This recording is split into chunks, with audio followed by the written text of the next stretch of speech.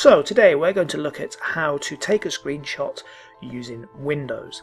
The easiest way to take a screenshot in Windows is to take a screenshot of the whole screen that you've got in front of you, and that's by hitting the print screen key. The print screen key will be a key, often the same key as your system requirements key, that has the words print screen on it, or some shorter version of those words. It tends to be next to the function keys as well.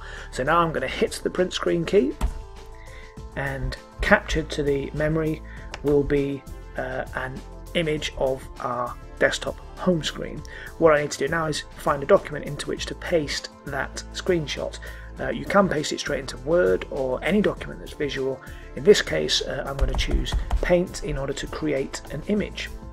So I get Paint up and I paste into Paint the image I just captured, and I could edit the image there, but in this case what I'm just going to do is save it as desktop. Already done it, so now overwrite the previous image, and here on my desktop I have an image called desktop, which is a capture I just took of the home screen. You can do anything with that you can do with another image. Now that's very simple, but it's also very basic. So in all versions of Windows since Windows Vista, you've been able to use a tool called the Snipping Tool. So again, I go down to the Start menu and I load up the Snipping Tool, which now appears on the desktop. The Snipping Tool offers several different options. You can do a freeform snip, which allows you to draw any shape on the screen and it'll capture an image of everything that's inside that. You can do a window snip, which will capture just the window that you particularly want. Say if there's you want to take an image of a spreadsheet, say, you just have to click into that. And then there's full screen snip, which will pretty much do what we just did using the print screen key. In this case we're going to do a rectangular snip.